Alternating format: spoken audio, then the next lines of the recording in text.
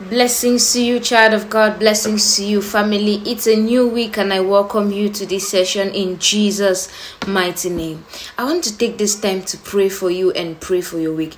The Bible says in Proverbs chapter 24 verse 3 says, true wisdom is an house built and by understanding it is established. This week my greatest prayer for you is that God will help you walk in wisdom.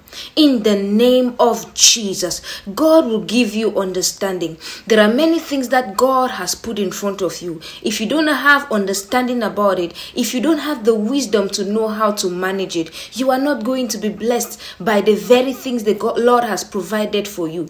I pray for you this week, walk in wisdom. This week, walk in wisdom. In the name of Jesus, there is wisdom that you get through reading books and reading articles and listening to people talk, but there is a spirit of wisdom that can be imparted on a man. The Bible says that when Solomon gave a sacrifice, the Lord came and imparted him with wisdom. He was able to know what to do at every point in time. When you walk in divine wisdom, you don't lack direction.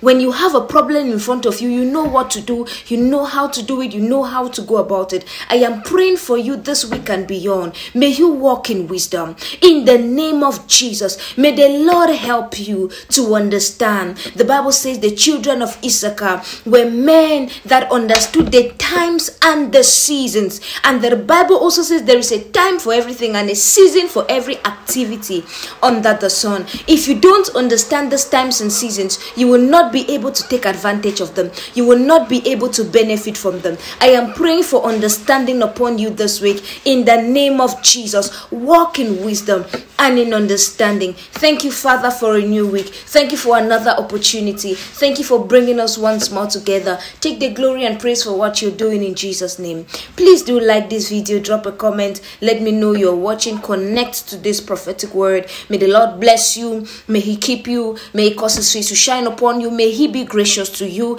may the Lord look kindly on you and grant you his peace. I love you all so much. Happy new week. Shalom.